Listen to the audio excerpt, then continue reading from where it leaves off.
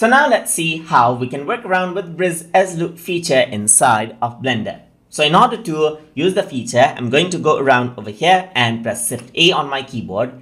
And in Mesh, you can see circle is an option. So once I go around into circle, you get the circle right here. So I can go around and then resize this out according to how I like it. So I'm going to resize this.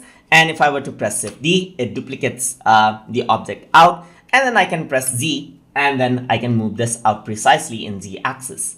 And I can resize this out over here from the other side as well. And then I can press Shift D again to duplicate it, press Z, and then I can go around, bring this upwards. I can go around, resize this out over here as well, press Shift D right here, and press Z, and drag this out. And if I were to go around, pull this out, this is what I have. So this is what I have, as you can see.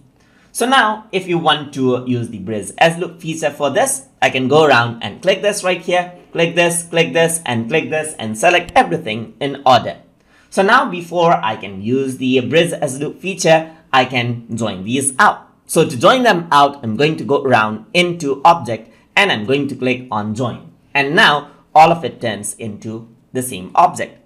So in order to Brizz the as loops now, I can press Tab on my keyboard and then this is what appears. So now if I were to go around and press Ctrl E on my keyboard, we can see Brizz as loops is an option.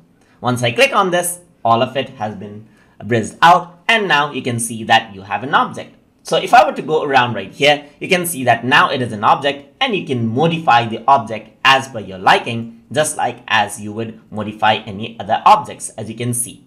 And that is how you can use the Brizz as loop feature to join out the as loops and turn it into a shape inside of Blender. So hope you guys learned something as always. And as always, please like, comment, share, and subscribe.